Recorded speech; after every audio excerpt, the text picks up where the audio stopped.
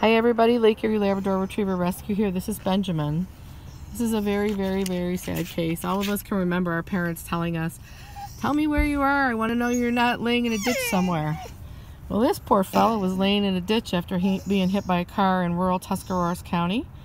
So we've just traveled down to pick him up. He has a fractured pelvis, broken bones in both rear legs, but two veterinarians have said that these are completely fixable. So we're off to see an orthopedic specialist. He's about 5 to 6 months old, not neutered. He doesn't have Lyme's disease, so that's good. But anyway, he's going to need one, if not more, orthopedic surgeries. So we are going to ask everybody in the community that follows us and loves labs to please help us get him the help he needs. We'll be launching a GoFundMe page, fundraiser in a little bit here to help us pay for Benjamin's bills. It's going to be a lot, but he's not even a year old, and he's such a sweet dog. We really got to give this guy a chance. Aren't you a good boy? Yes, you are.